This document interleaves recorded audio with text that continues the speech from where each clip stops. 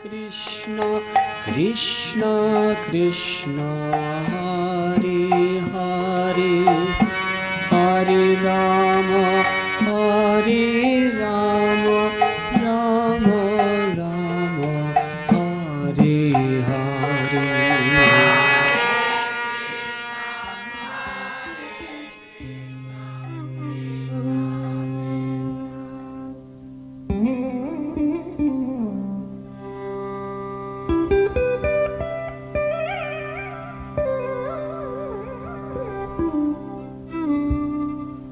Madhya Lila, Chapter 16.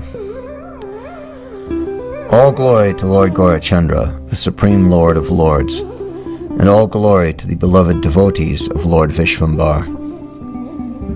Lord Vishvambar is now in the midst of fully manifesting his Sankirtan movement with his associates in Navadvip. Whole nights are passed in dancing and kirtan behind closed doors, for such pastimes are not meant for the common materialistic man. One day the Lord was engrossed in dancing in Srivas Pandit's house. Unknown to anyone, Srivas's mother-in-law had hidden herself behind baskets in a corner of the room. But what is the use of such hide-and-seek games? When there is a lack of devotional feeling, one is not fortunate enough to see the Lord's ecstatic dancing. While dancing, the Lord repeatedly pointed out, "Why do I not feel the usual exhilaration today?" The Lord is the super soul residing within everyone's heart. Yet knowing everything, he did not reveal anything, pretending ignorance. He said in between his dancing, "I am not deriving any pleasure today. Is someone hiding inside this room somewhere?" Srivas Pandit went through the whole house looking for strangers, but did not find anyone, and informed the same to the Lord. The devotees continued the kirtan, but the Lord felt the same as before. He again stopped and said, "I am still not feeling the usual ecstasy.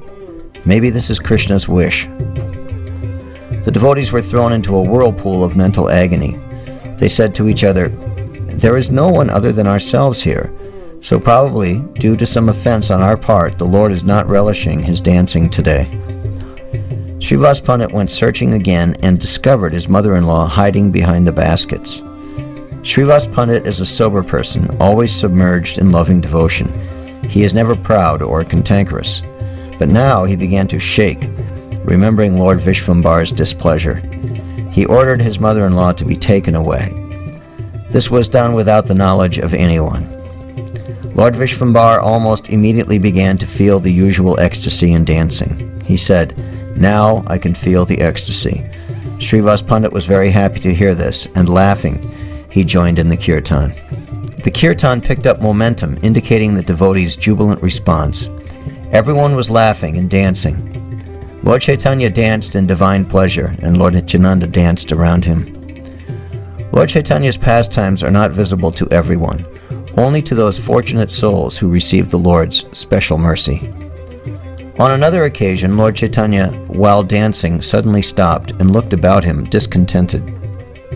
He said, "I am not feeling any joy from dancing today. I do not know what offenses I have committed against a Vaishnava." Everyone stopped and wondered what had gone wrong. This incident is actually a sequel to something that happened earlier. Advaita Acharya is naturally a devotee of Lord Chaitanya in the mood of servitorship. When Lord Chaitanya sits on the throne of Lord Vishnu, Advaita places the Lord's lotus feet on his head. And when the Lord begins exhibiting his power and grandeur, Advaita Acharya is carried on the waves of bliss. When the Lord says, "O Nada, you are my servant," Advaita Acharya becomes submerged in oceanic bliss. Lord Chaitanya's nature and position is inconceivable and cannot be understood. One moment he is the supreme autocrat, and in the next moment he reaches out to embrace the feet of the Vaishnavas. Crying out in great humility, the Lord said, "O Krishna, my dearest Lord, you are my very life." The Lord wept in such a pathetic manner that even the people with hearts of stone melted in pity. The Lord continuously manifested these devotional moods of servitorship. In front of everyone, he discarded the omnipotent demeanor of the Supreme Lord. Acting contrary to the nature of his omniscient self, he inquired, "Have I done something due to lack of self-restraint and restlessness of mind? If so, then, why was I not immediately put to death? Krishna is my life and soul. Krishna is my goal, and you are my brothers and friends, birth after birth. Devotional service to Krishna is the ultimate destination. All of you kindly instill in me this faith, otherwise I will become wayward." All the devotees became perplexed with anxiety, and no one could defy the Lord's words. At other times, when the Lord is in his omnipotent mood, he himself orders the devotees to touch his lotus feet. But now, acting out the pastime of a devotee of Krishna, the Lord, upon seeing the Vaishnavas, takes the dust from their feet, offering them respect. This hurt the devotees intensely within, and so to mitigate their misery, the Lord embraced them. The Lord in such moods respected Advaita Acharya as a guru. This caused him pain. Advaita Acharya thought it was so difficult for him to serve the Lord, since the Lord would not allow it. And on top of all this, the Lord considered him as a guru and was begging for the dust of his feet. So Advaita Acharya was always contemplating how to serve the Lord and be especially blessed by having the dust from the Lord's lotus feet on his head. Since this was impossible to have while the Lord was aware and conscious, he waited for the Lord to go into an ecstatic trance of coma, and then, prostrating himself, he smeared the dust from the Lord's lotus feet on his head. Embracing his lotus feet, he wept, bathing them with his tears of love. Sometimes he wiped and cleaned his lotus feet on his head. On other occasions, he offered the Lord full worship. All this was possible for Advaita to do only by the Lord's grace. So one must understand that Advaita Acharya is foremost amongst the Lord's associates, for he has received the Lord's blessings. The envious cannot appreciate such wonderful qualities in Advaita Acharya. So this day, when Lord Vishvambara was dancing, Advaita Acharya was happily dancing, circumambulating him. Suddenly, Lord Chaitanya fell down unconscious in the highest state of spiritual ecstasy. Advaita Acharya, seeing this as an opportunity, took the dust from the Lord's lotus feet and stealthily smeared it all over his body. Lord Chaitanya got up and again started dancing, but he did not feel the usual exultation. The Lord then said, "Why is my heart not revealing to me the reason for my dissatisfaction? Whom have I offended that I must be without joy? Which thief has stolen from me that due to this offense I cannot dance in carefree ecstasy?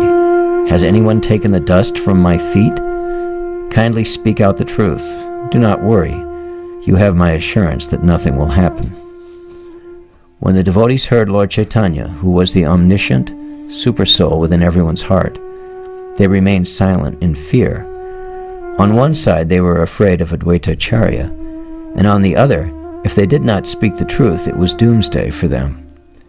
Advaita Acharya, understanding their dilemma, spoke up. With folded hands, Advaita Acharya said, "My dear Lord Chaitanya, if a thief cannot have the treasure he is looking for while the master is awake and unwilling, then the thief must steal it while the master is unable to know or see. I have stolen the dust from your lotus feet. Kindly forgive me this offense. I will not do this again, if this dissatisfies you, my Lord." Lord Chaitanya became infuriated by Advaita's words, and under the pretext of angry words, the Lord revealed the transcendental qualities of Advaita Acharya. He said, "Even after you have annihilated the entire cosmic creation, you feel not a touch of retribution. After this total devastation, only I remain, and it seems that you will be propitiated only after you have devastated me. You do not destroy the sages, hermits, yogis, and philosophers with your trident, but those who come to you humbly, seeking your grace, you catch their feet and finish them off. I am just a Vaishnava from Mathura, Vrindavan," referring to himself as Krishna, "and I have come to pay my respects, whereas such a person should develop more attachment to Lord Vishnu by seeing your lotus feet. Instead, you devastate whatever devotion he possesses.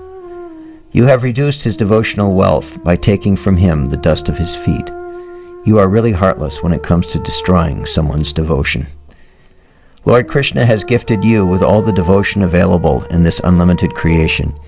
Yet you steal from one with meager holding. You have no compassion.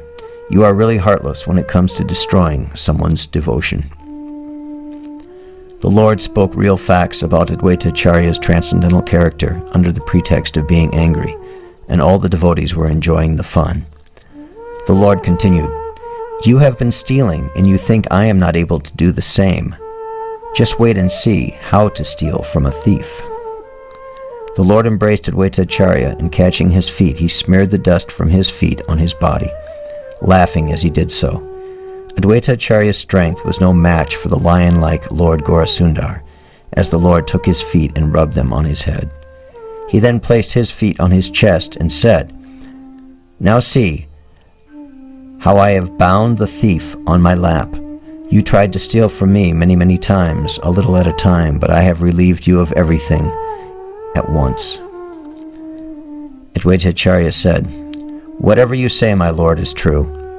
You are the real proprietor of everything, and I am an ignorant person. Everything belongs to you, my life, intelligence, mind, and body. Who can protect me once you decide to destroy and punish me? You are the giver of happiness, and you also mete out punishment. When Narada Muni traveled to Dwarka to pray at your lotus feet, you in turn took the dust of his feet. When you want to finish off your own devotees, then what can the devotee do? You are supposed to allow the devotees to take the dust from your lotus feet, but that never occurs, and who can defy your instructions? Ultimately, this body is yours. You may do as you desire. You can keep it or destroy it." Lord Vishvambara replied, "I serve your feet because you are the keeper of the storehouse of devotional service. By smearing the dust of your feet all over the body, one attains love of Godhead. Know for certain that I am your property in every respect. To say the truth, you can sell me anywhere." The devotees marveled to see Lord Chaitanya's extraordinary munificence towards Advaita Acharya. They were saying, "Truly the Lord has served him. He is a very exalted personality. The mercy he received is far better than 1,000,000 liberations.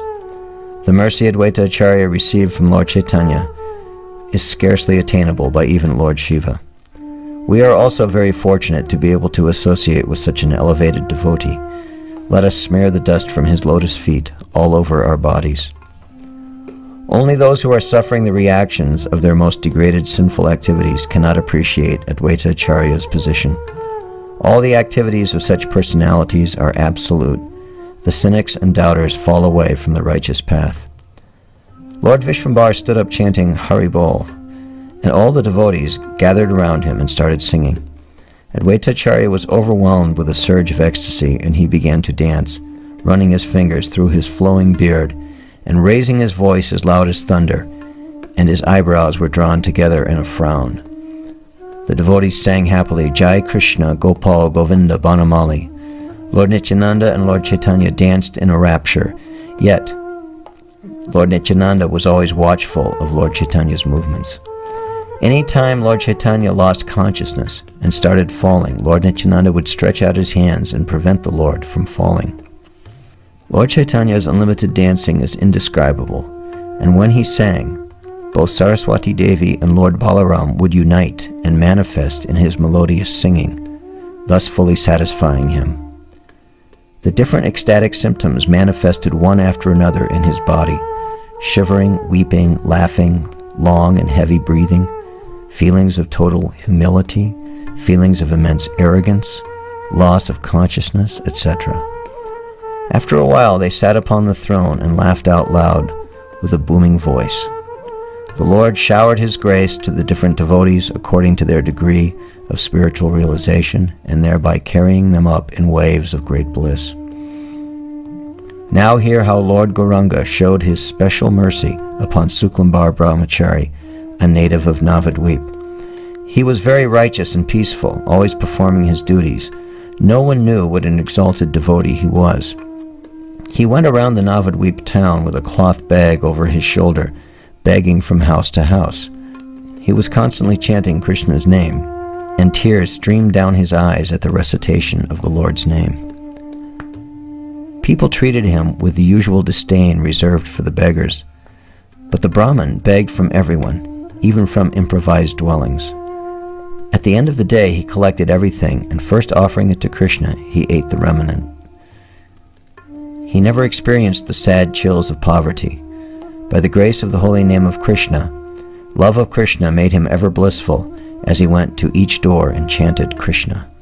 Who can recognize a devotee of Lord Chaitanya other than a person who has received Lord Chaitanya's mercy? Suklambara, the poor and devoted Brahmin, was just like Sridham, Krishna's friend. He was always inside the house seeing Lord Chaitanya dance. This was certainly the Lord's special mercy.